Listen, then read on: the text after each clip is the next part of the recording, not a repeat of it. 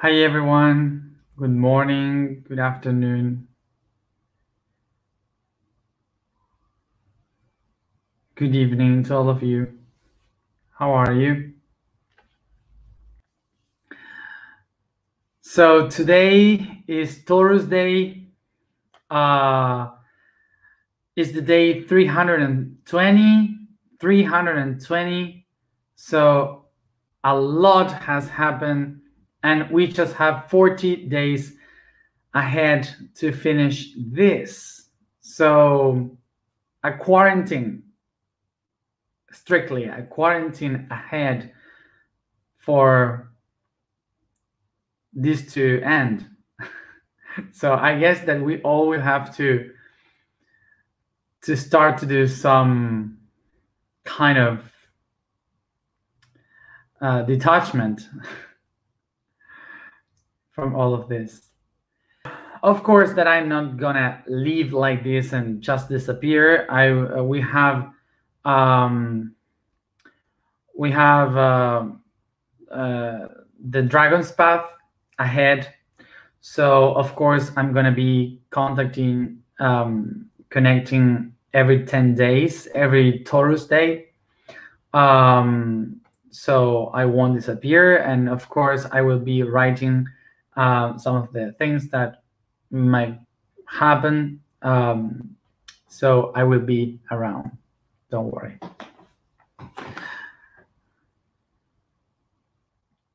So to wrap the emotional week, today we have the topic of communication. I hope you were able to read the post for today. I guess that if you were able to read the post today, it's very clear where it goes to. So let's see this concept of communication from the inside point of view, which is the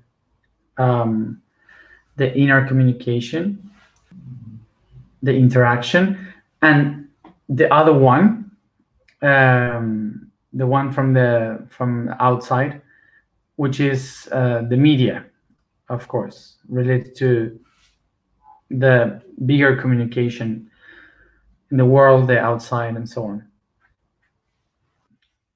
So first of all, let's remember what is communication. The word communication comes from the word com, that means together, many together. Munere, muner, munus, that means to take something, to bring something. Then ikare, that means to transform something. And shion, that means act. So communication is the act, the action of transforming something that was brought with many into together. So we can understand that communication is not only about speaking, it's about connection and transforming something through that connection. So for example, I say something, I share an idea, and I give it to someone by talking, and that someone take that idea and create an answer for it, create something new from it, and give it to me back. And I receive it, so I give it back to the other person.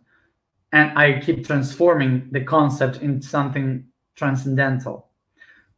This is the way in which we can see, we can understand what communication is. Okay, it's the act of transforming something that is brought from one side to another. So eventually, this word communication turned out to be something that is related to speaking, to sharing stuff. Okay, when it's not necessary to be the word, it's not necessary to be just speaking. It could be anything.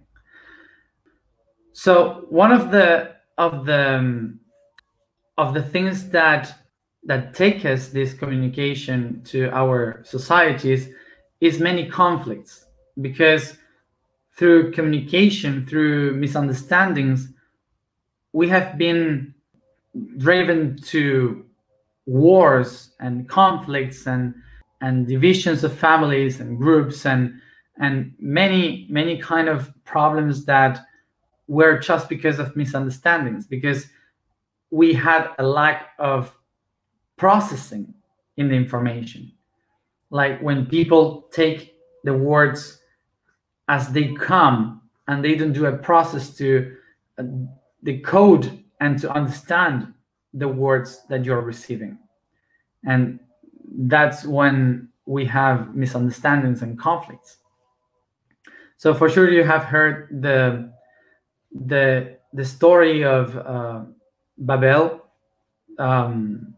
the story of Babylonia, the civilization that they said that the Tower of Babel fell down because they got into war, because everyone was in a conflict, because nobody was speaking the same language, and they were having these mistakes in understanding and these conflicts in trying to communicate to each other. So they couldn't trust each other. That's why they started to start the war. So this story of Babel is something that we can take as an example of how complicated could become the relationship with others if, when we are trying to say something, we are not understood, or we don't become flexible in trying to understand the other one when the other one is speaking, not changing your own point of view. So now the question would be why we arrive to these conflicts of communication. And if we try to see the origin of all of them, we will see that the word behind them is a secret. Why a secret? Because the secret is trying to defend something from others.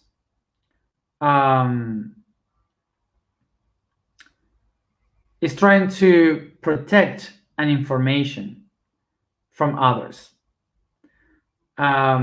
because they kind of think that the other people can do something wrong with that information.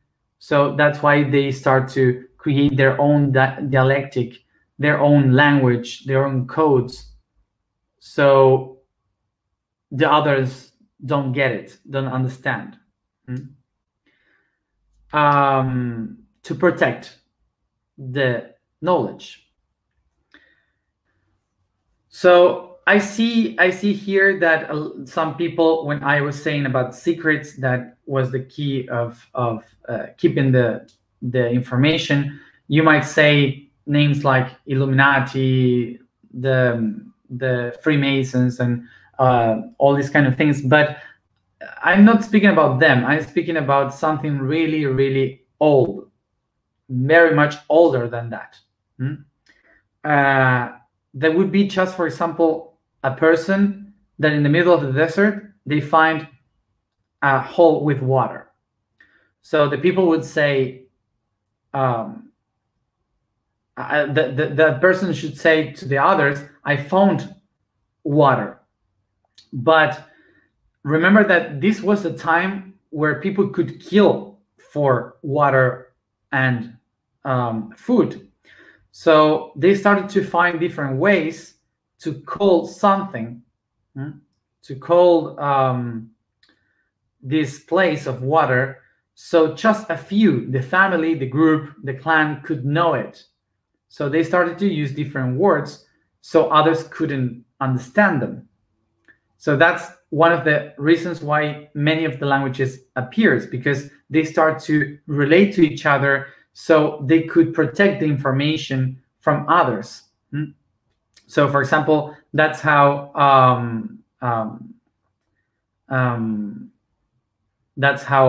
a hole of water might be called a well. Okay, so you don't say water and everyone could say is a well. Okay. You don't have to say a hole of water. So this brings all the languages, and this brings this hermetic conception of languages. So so eventually individuals, families, clans, groups of people, they started to use these kind of languages so they could protect their own secrets, their own things. So we can see in our common day that you yourself, maybe you use some kind of words to speak with your family, to know what you are talking with your family. Also, you can see in your country, the country has for sure different words. Even if you are speaking the same language, maybe you have in your region some different words that nobody in the same language can understand. So these kind of things are the ones that that takes us to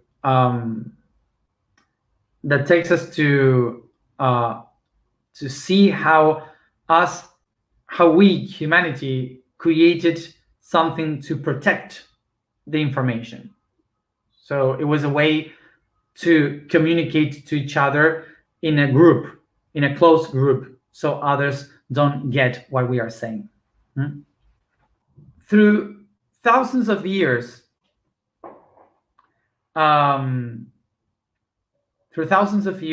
we have been hiding this truth, these secrets, not only as humans, but it's something really natural. It comes from thousands and millions of years ago. And nature basically is about secrets. Nature tries to keep secrets because our truth is our weakness.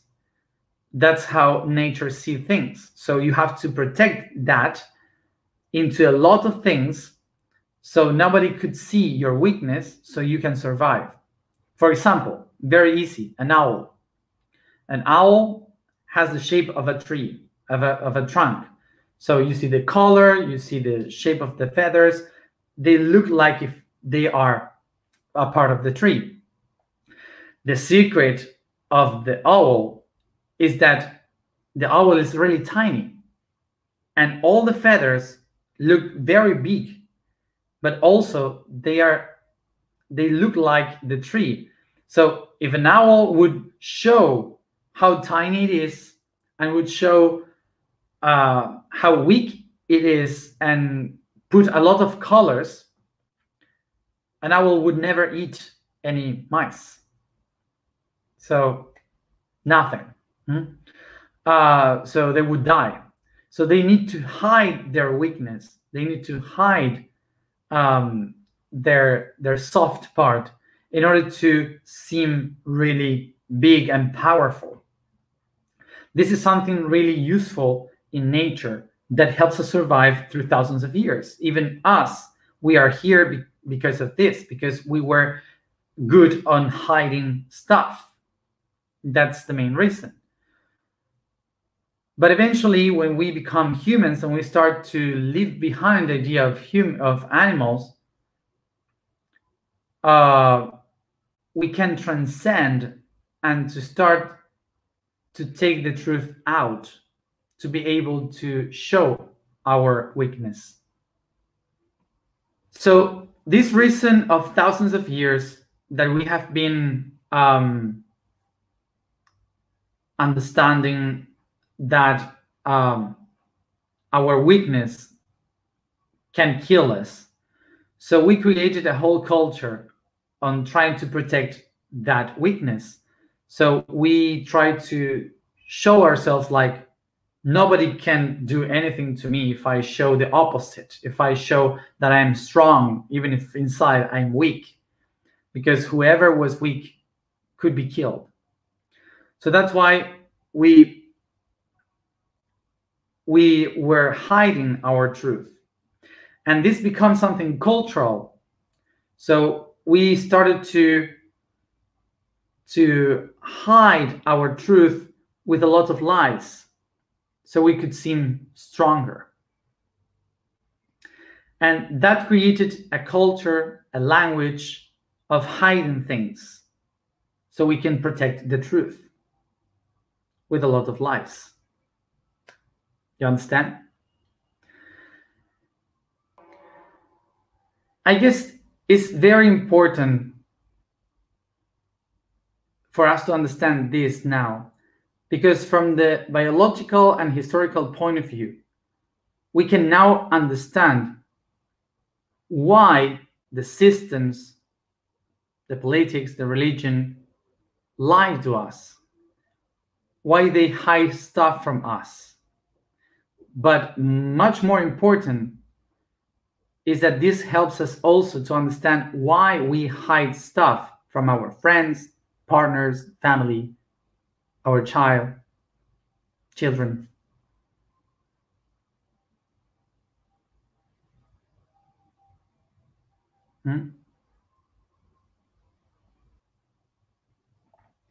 Systems lie to us because they are afraid of losing power. We lie to the people we love because we are afraid of losing their love.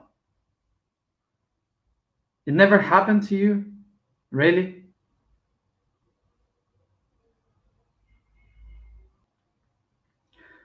So I think that this is very clear, that the reason why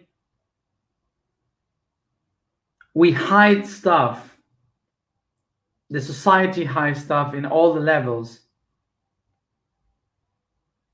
is because usually are afraid of losing something, of losing life, food, whatever, losing something. It's very animal. It's not even human. It's very from millions of years ago, very old fears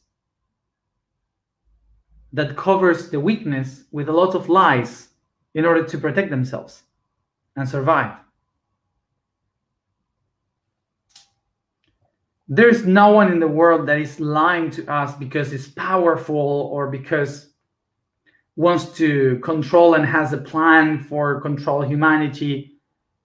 No, the reason why people in the systems are lying is because they are afraid of losing the power, because they are so weak that they don't have anything else but this kind of control to survive. And it's important to know also that I just said society, the systems of society, which includes us, is not only something from the ones that are in the higher levels of society. It's us too. We do that all the time. Every day, sometimes. For example, when you walk through in the streets and someone says, "Hey, how are you?" and you say, "Fine." And maybe you are not fine. And you just say it as a defense mechanism. Like, you don't even think about it. It's like, fine. Why? Because your brain says, if I say that I'm wrong, maybe the predators will kill me because they know that I am weak right now.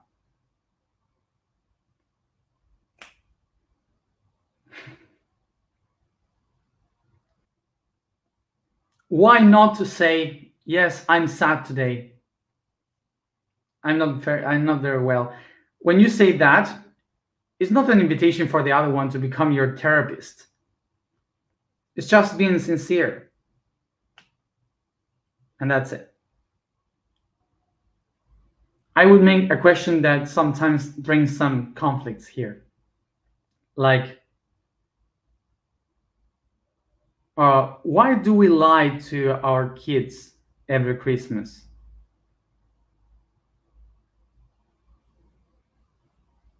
why do we lie to them? Because we want for them to believe in magic, or what? I don't understand.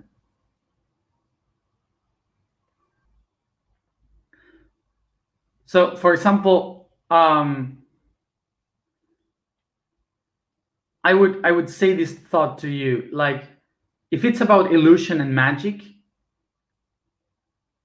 isn't it magical and gives a lot of illusion to think that the celebration is the solstice, that the celebration is that the earth is spinning and a whole turn around the sun is ending, and it's so amazing that we are moving in an invisible line, and suddenly at midnight that day in the solstice it changed everything, and we have to celebrate that we are living another cycle more, and that's why we give some gifts and we celebrate nature and life. Kids can imagine from that. Kids can create stories from that. But to lie and keep a lie for years, to hide a truth to kids, why?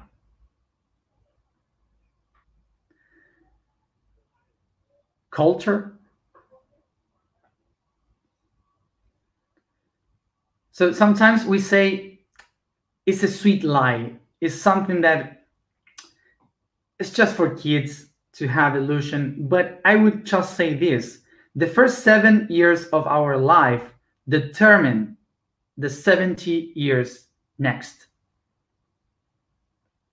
So whatever happens in that 7 years will determine our way of thinking, because the neurons absorb all the information around and design the structure of memory that we will use throughout our life in the first 7 years.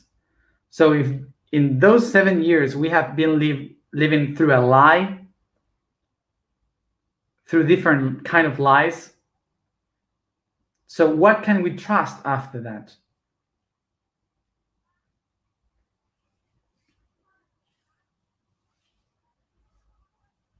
Are we teaching the kids to lie because sometimes it's good?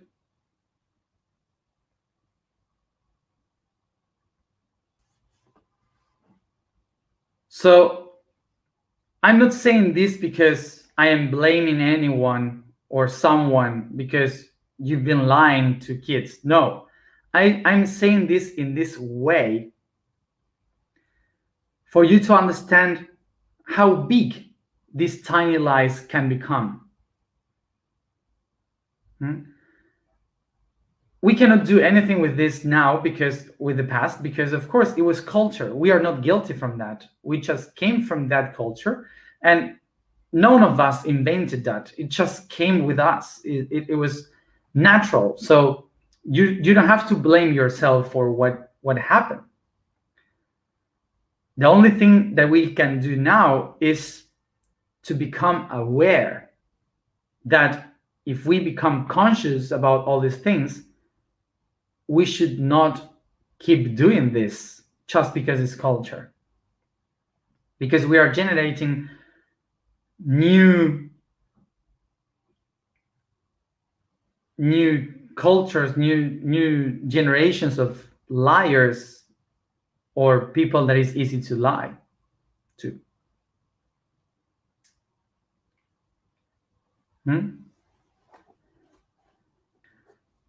So one of the things that, if I become a dad eventually, that I would try to do is to awake this illusion, to show the magic, but not lying. I would show the illusion of knowing how the world works, the sun, the spinning of the earth, the magic of reality. There are so many things that are incredible in this world that can awake the illusion of children. that are amazing. And of course, one of the things that I will try not to do it is to tell to my child all my beliefs, because my beliefs are from my past, and there are things that had shaped me as I am, but it could be a burden for the other one. So I would only answer my child if it questioned to me, but not if I want for him to know. And this takes us to remember the conflict of communication. We close our world, hiding the data, the information that makes us feel weak or ashamed. Because what would happen if others could know what I have inside? So they closed, and we don't share, we don't say our inner truth.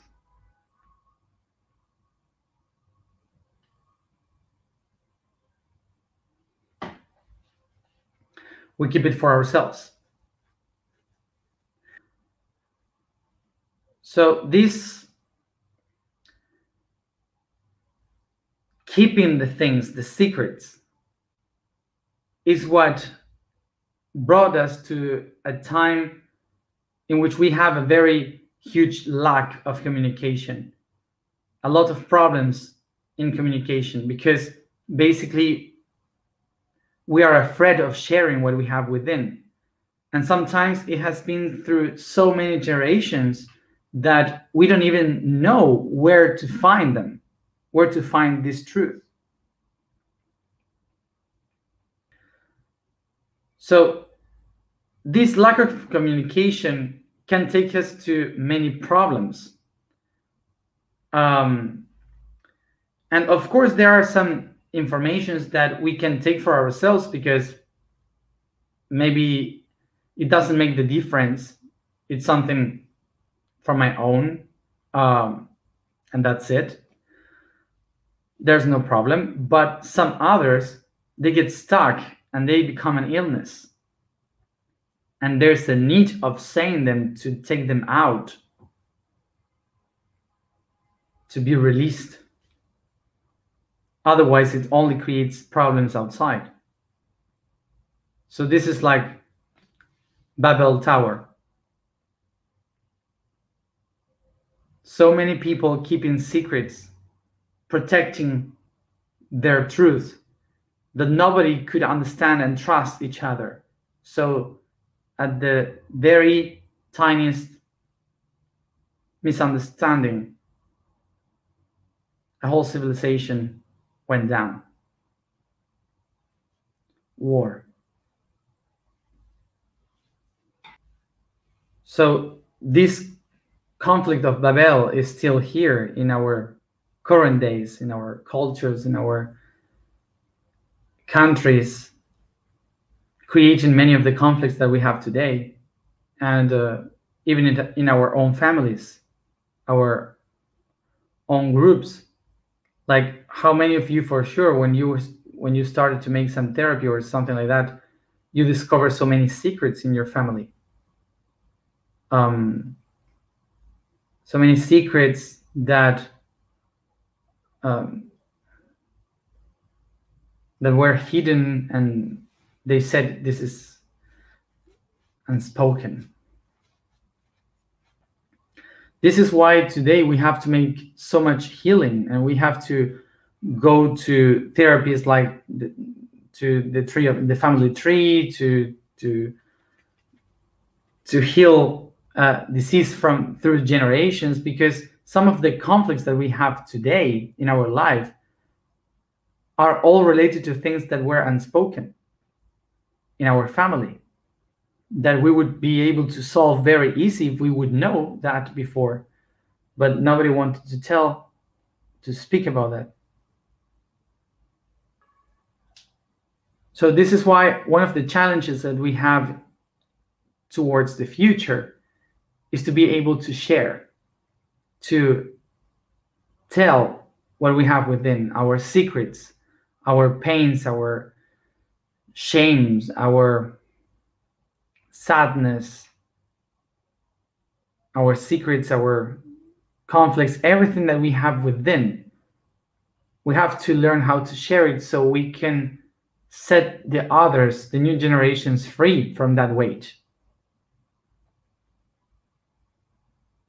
That's what communication means. It's about taking something from me to others to be transformed. So this is why today, in the day of Taurus, we set the intention